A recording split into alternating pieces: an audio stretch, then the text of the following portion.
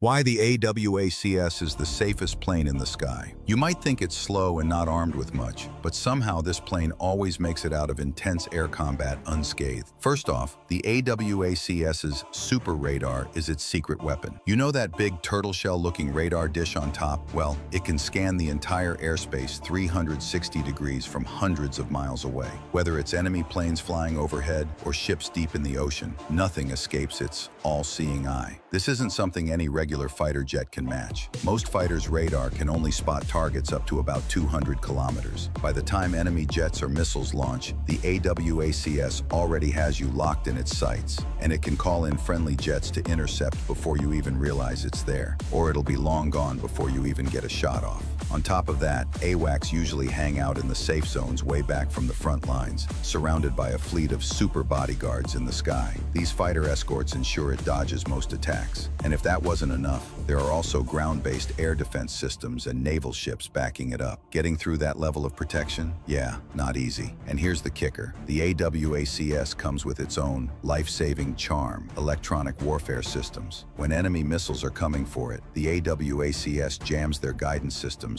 and makes sure they lose track of their target. For the enemy, that's like trying to hit a moving target in the dark. It's a total nightmare. So that's why the AWACS is like a fish in water on the battlefield. But of course, stealth fighters and precision strikes are still its biggest threats. So, while the AWACS isn't 100% safe, it's definitely one of the hardest planes to take down. What do you think? Drop your thoughts in the comments below.